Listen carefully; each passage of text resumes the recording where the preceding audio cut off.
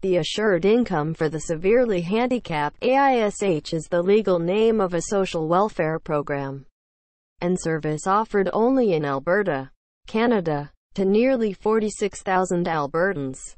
The AISH Act legislation, proclaimed on May 1, 2007, and updated as of November 1, 2010, defines a severe handicap as adult Albertans with a permanent disability that severely impairs their ability to earn a living.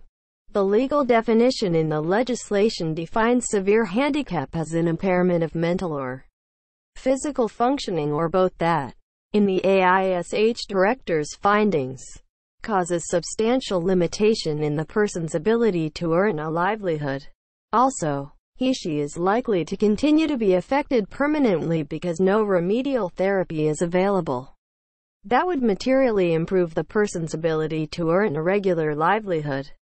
The final decision on a client's file status is made by the AISH director after receiving any relevant medical or psychological reports from a qualified health professionals.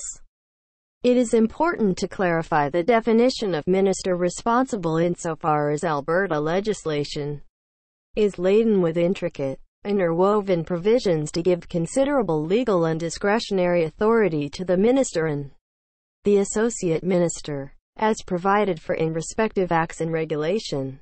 Subscribe our channel for more such informative short video.